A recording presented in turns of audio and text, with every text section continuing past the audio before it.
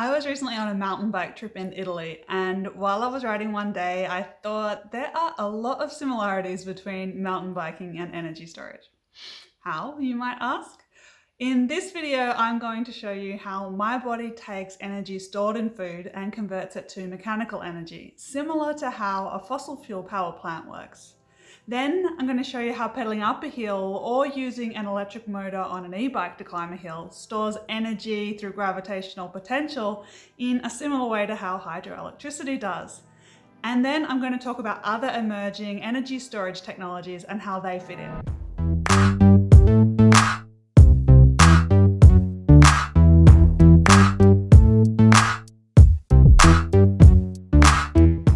So this is a typical day in the life of a mountain biker. You eat a bunch of breakfast, you pedal and push your bike up a hill for a while, and then the fun part, you descend.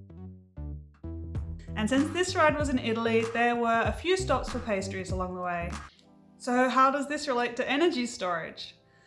The breakfast eating part, energy is stored as chemical potential energy in the food. If it is a plant-based food or something that eats plants, then the energy originally came from the sun.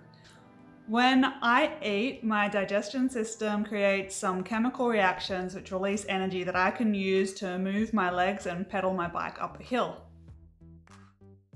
Similarly, a coal mine or an oil or gas reservoir contains chemical potential energy that was created by plants who got their energy from the sun millions of years ago.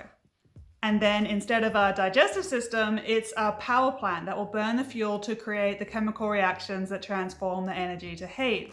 The heat's used to create steam, which turns a turbine connected to a generator, which then converts it to electricity. Fossil fuels don't allow us to control the energy storage at all. It happened millions of years ago, and we can't create more fossil fuels if we have surplus energy in some other form.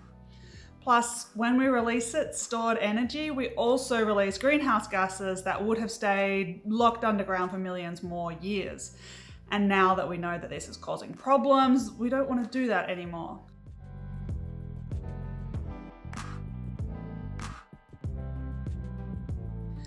There are other ways to store chemical potential energy though that we can control.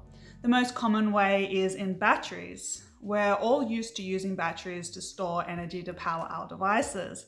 We've been using them for years, and each development in battery technology has allowed whole new classes of technology to develop. They started with wet cells in the early 19th century to power electrical telegraphs, moved on to dry cells towards the end of the century, which allowed portable electrical devices to develop. Then came rechargeable batteries like lead acid, still used in cars, and most recently the focus has been on new metals like lithium to reduce the weight of batteries. Lithium-ion battery developments over the past couple of decades have seen mobile phone sizes shrink and increase the range of battery electric cars. And now they're also starting to be used in the electricity grid like the Hornsdale battery in South Australia. And you may have noticed that batteries are also being used by cyclists these days. There are more and more e-bikes around. As batteries get lighter and cheaper, people are choosing to get the energy they need to get up a hill from electricity stored as chemical energy in a battery. And my method of eating food to get the energy to pedal up hills is starting to look a little bit old school.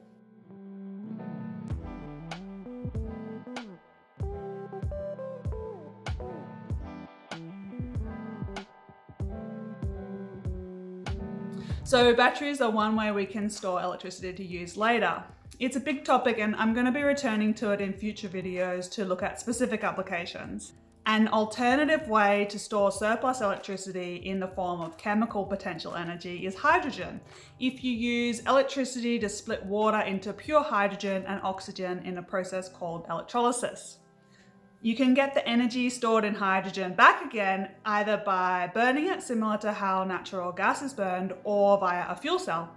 In either case, hydrogen reacts with oxygen, which transforms the chemical potential energy to electricity, either directly in the case of a fuel cell or via heat and a turbine and a generator in the case of a natural gas style power plant.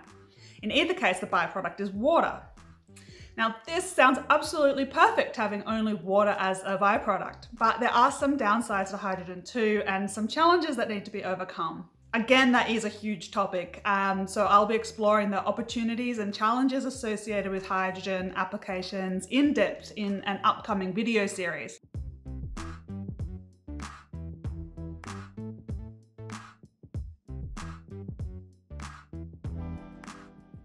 So like I said, my energy storage method that I've chosen for this bike tour is starting to feel a little bit old-fashioned.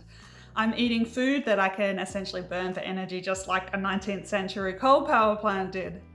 As I pedal up the hill, I'm converting the energy again, this time to gravitational potential energy.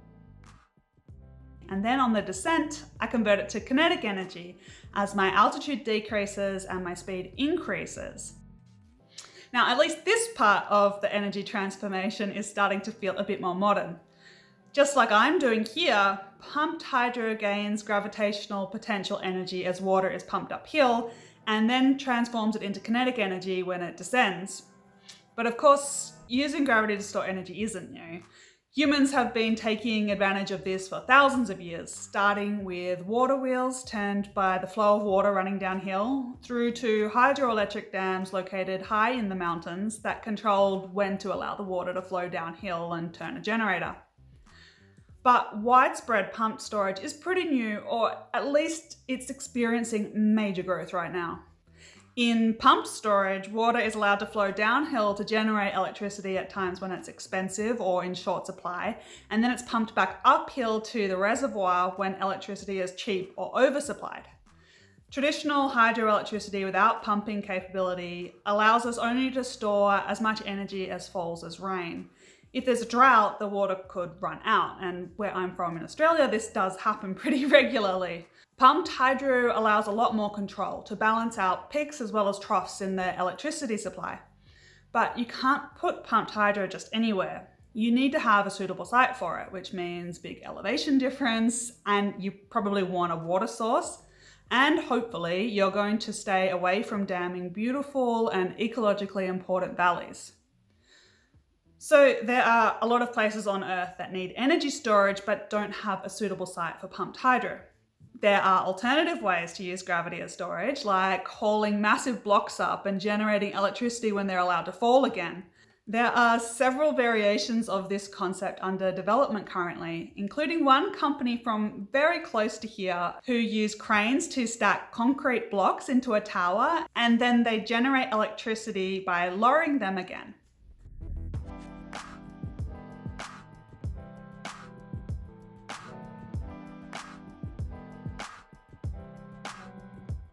I think the topic of energy storage is interesting because on the one hand, it's a very modern technology, but on the other hand, very ancient. We've really only needed it in a widespread way now that we're starting to add significant amounts of variable renewable energy to our electricity grid. And I think that that's why we've seen such a recent explosion in different kinds of energy storage technology development. But on the other hand, as I've shown here, the basic principles of energy storage and the different kinds of physics and chemistry that we can exploit to get energy when and how we need it, those are not modern at all. Nature has been storing the sun's energy as chemical potential energy in plants, animals, and fossil fuels for millions of years.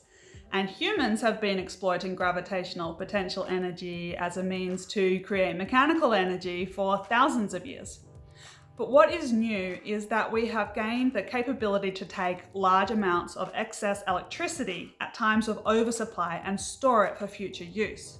This is a crucial part of our green energy transition, as it frees us from needing piles of coal or oil or gas reservoirs as the only means of energy storage. The better our energy storage options get, the more easily we'll be able to incorporate large amounts of variable renewable energy into our energy mix.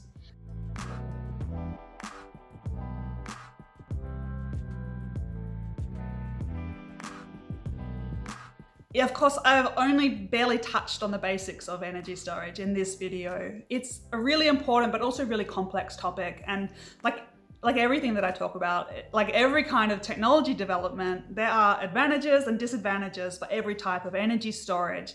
And as always, there are complex trade-offs to be made. And I'm going to be making more videos delving deeper into these topics in the future. So if you have a favorite emerging energy storage technology, tell me in the comments so I can make sure I cover it.